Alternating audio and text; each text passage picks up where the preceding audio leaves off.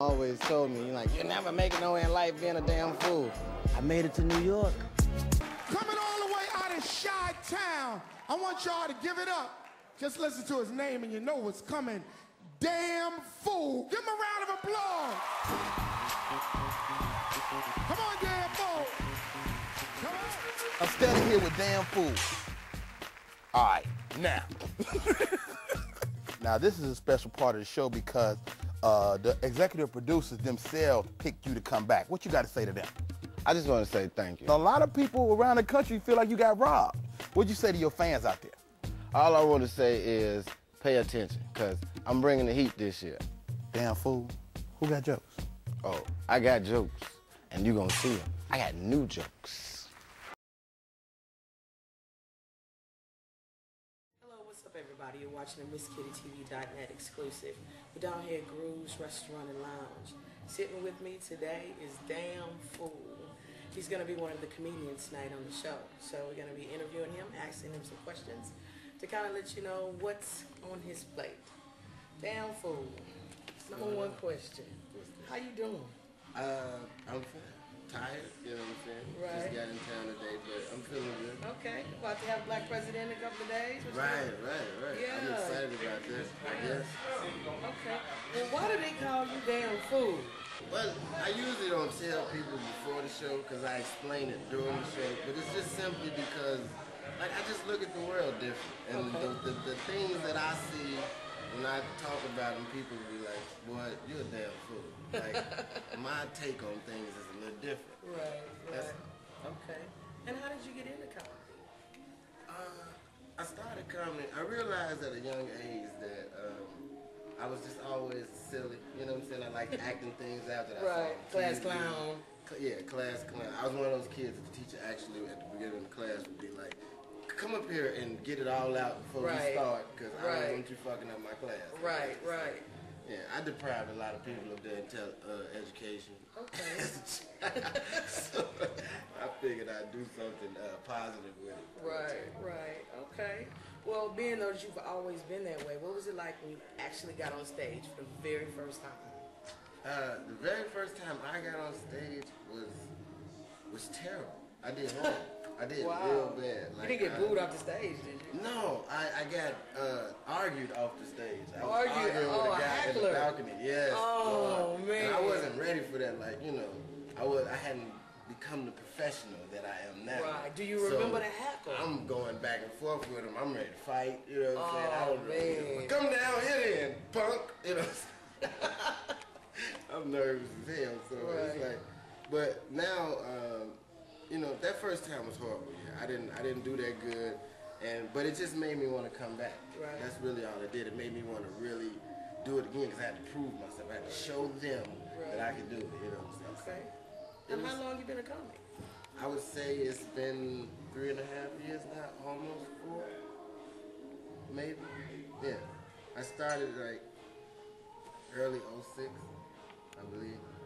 I'm not sure. Okay. But I know it's been about 3.5. Okay, so I gotta ask you, how was it performing with Jamie Foxx? Wasn't even supposed to be on this show, but he was so good at the local club that we had to bring him here tonight. Please welcome to the stage, Damn Fool!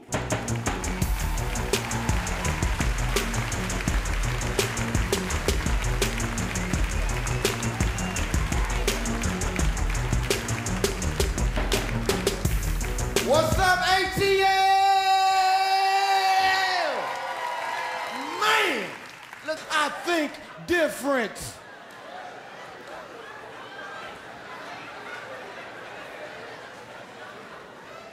Like, I don't think deaf people should be allowed to talk. Think about it, let it sink in. What for? That's why we invented sign language, because we knew you was gonna look stupid trying to say a word you ain't never heard before. You don't even know what it sounds like. How you gonna pronounce it? I got a cousin that's deaf, and I swear to God I hate this heifer. Not because she deaf, but because I spent 2 years learning sign language, and this bitch don't want to use it. She want to try to talk to me. and get mad at me when I can't understand her stupid ass talking about, you acting like you can't understand me. I said, bitch, I can't none understand you because you ain't knocking right. I'm serious, man.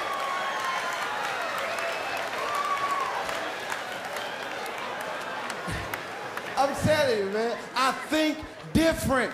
I think homosexuals have too many rights. There you go. If the brothers don't clap, I'm gonna start pointing you out.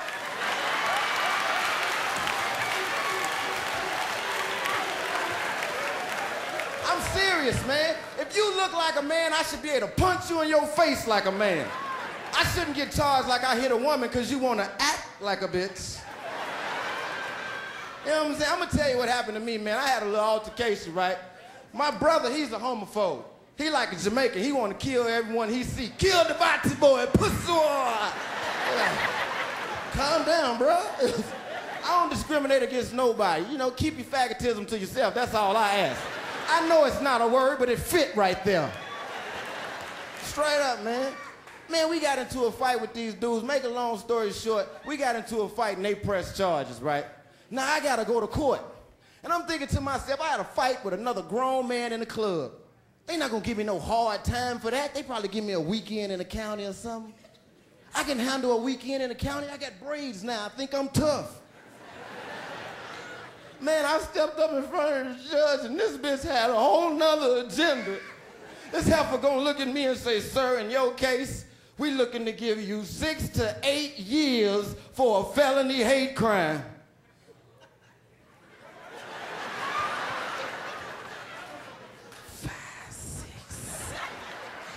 She said, did you hear me? I said, She said 6 to 8 years for a felony hate crime. Now I want you to look at me, ATL. Nothing about me says thug, criminal, or none of that. Man, I'm 5'7" and I'm light-skinned. I'm average size for an 8th grade little girl. Ain't nobody scared of me. What I'm gonna do for 8 years in jail? I looked at this up, I'm like, how am I gonna get out of this one? And I thought to myself, I said, well, you know what, fool? You are a comedian. You act on stage every night. You better use it to get out of this one. She said 6 to 8 years. I looked at her and I said, hold on, fish. I think you done made a mistake. This was a domestic. Bitch, I've been knowing Charles for years. We gonna settle this one out of court, bitch. Tie my shirt, bitch. Tie my shirt. My name damn fool. Last Laff Entertainment.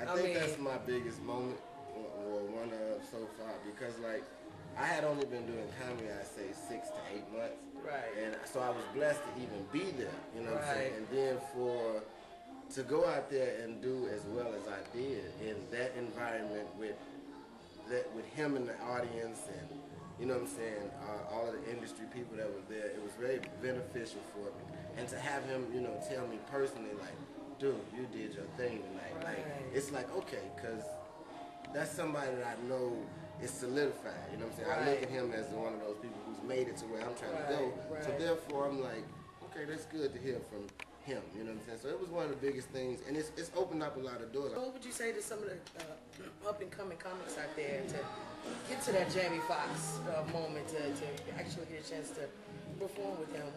What advice would you give to some of the up-and-coming artists? My best advice would be to just stick with it, you know what I'm saying? Like, this is one of those things where it's not easy. It don't happen overnight. It's a long process. It's a lot that goes into it. You know what I'm saying? I guess the biggest advice I can give is to be professional. You know what I'm saying? Professionalism is the biggest thing. You got to realize that you are a business. You're not just somebody acting silly, you know what I'm saying, for a living. You know what I'm saying? It's more to it than that. You have to be very professional. You know what I'm saying?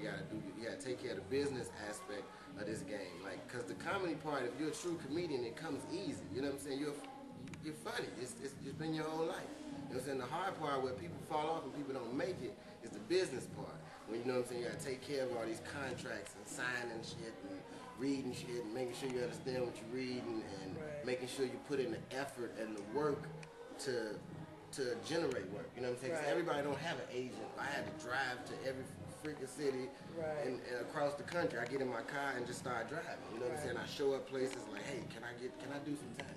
And then that got me to a point where people understood me, or people knew I was funny. So now I can call any club in the country and get on stage and get paid to do so. You know what I'm saying? So the best thing I can tell you is to be professional. I have to stress that that is what kills a lot of people, because they think this whole thing is fun and games. You know what I'm saying? And don't let the game drive you crazy, because it will. Okay, all right. You work with Jamie Foxx and P. Diddy. What's up and coming for Damn Fool in the next 3-5 years? Well, right now I'm in the process of starting a production company. I want to produce some films. And, film. Yeah, definitely. And I'm trying to, get into film myself. Okay. Like, shooting or writing? Or? I got a thirst for all of it. You know what I'm saying? Like I love writing because because I like people. I want my ideas to be out there. You know what I'm saying? So, cause I think I got some funny ideas. So, I love writing. I'm just not getting into acting now. You know what I'm saying? I've been enjoying that, and also producing, like just putting together the whole thing. You know what I'm saying? That's what I want to be like, the next Robert Towns, Spike Lee. You know, like that. I'm really looking forward to doing some big things. You know what I'm saying? But right now, like my short-term goal right now is I'm working on some film projects that I'm trying. That should be out next year. That I'm hoping, everything is going to be that'll, start pushing things on up. Well, we're gonna kind of wrap it up, but I do want to ask, what would be your most memorable moment in all your years and all your experience and working with everybody? What would you say would be the one most memorable moment that you've had? I think the most memorable moment for me would have to be the first time my 3-year-old son saw me on TV. Oh my God! What did he do? Oh, it was crazy. we was sitting in the living room, and Comic View was coming on, and he was sitting on my lap, and the TV, the dude called my name. It was Kevin Hart called my name to have me come out. And he didn't say my name, so at first he didn't know who it was. So Kevin Hart says, give it up for Damn Fool. And he's looking, and then the curtain opened, and I came down. He was like, oh. He said, Daddy, that's you. I said, yes, it is. He jumped up, ran in the back, woke his uncle up like, I did you on TV, come in the living room. So now he got everybody in the living room. We all watching it. You know what I'm saying? And he was just tripping. He was like, man, I was watching TV, and that man came on, and he said, Kevin, go to the stage. I was like, that is not what he said. That's not what he said. I'm glad you enjoyed yourself. Wow. But, that was the most memorable moment for me. Like him being so excited. Right. That was the biggest thing for me. Ladies and gentlemen, welcome to the Bad Boys of Comedy. Like, I think porno movies are the best movies ever invented. I'm serious. I watch them so much, I be knowing people's names when I see them in public. Like, hey, that's Brian Pumper. I'm serious, nigga. I know all the characters, motherfucker. And I don't give a fuck how old you are, where you live at. You could be 99 years old and live on an island by yourself. When you watch your porno movies, you watch them with the volume all the way down on 1. Because you don't want nobody to hear you watching that motherfucker. But you don't put it on 0 because you need to hear that, because you trying to achieve something and you need motivation. Ladies, take care of your feet. I had a good time. I know why they call you Damn Fool. You got a bright future ahead of you, man. Thank you know your feet fucked up. We'll see you out on the road with that recently, all right? For sure. All right, man. Appreciate it. I'm Damn Fool, I'm out this bitch. Shot-town, I got you. Yeah! Y'all keep clapping for that.